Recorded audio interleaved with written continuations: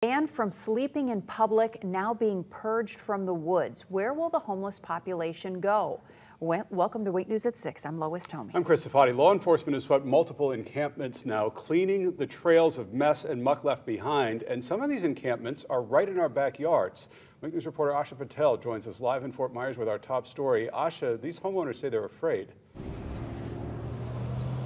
Afraid is the best way to describe this, Chris, because we tried to talk to a neighbor today and he did not want to be on camera whatsoever. And the other neighbors we tried, they didn't answer their doors. And let me tell you, we knocked on about 10 doors. But their message is pretty loud. It's written right in front of their yards. No trespassing. It's a quiet neighborhood with a loud message. No trespassing. Nearly every home has these orange and black signs or surveillance cameras right at their front door. I had a chance to speak to a man who volunteers as the neighborhood watch on 3rd Street. He didn't want to be on camera. Neither did any of his neighbors. Why?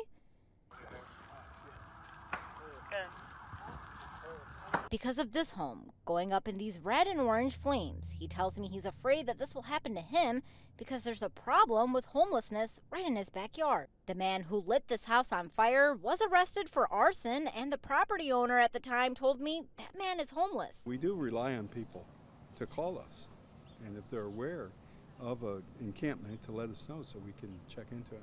And that's exactly what happened Friday morning. Mayor Kevin Anderson called Fort Myers police and their homeless outreach teams after he got a call about a homeless camp on 2nd Street and Poinsettia Avenue.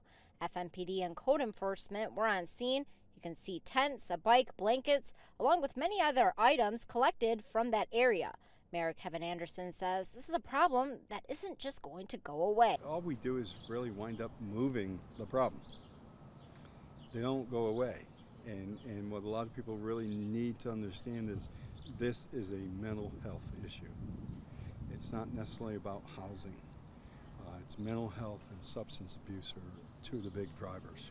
Mayor Anderson says he's trying to do what he can to clean up the neighborhood and make sure people are safe, but it's a long road. You know, as I walk through downtown, as I drive through the streets and I see the homeless gathered,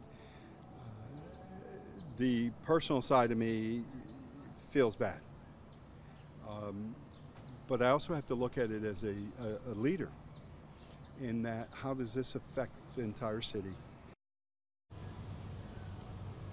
This is definitely a sad situation. I mean, as you can see over my shoulder, there are several items that law enforcement collected today, but Mayor Kevin Anderson really emphasized to me today that if you see camps or homeless people around, contact his office or contact law enforcement so they can find a way to help these people and keep the community safe. I'm reporting live in Fort Myers. Asha Patel, Wake News.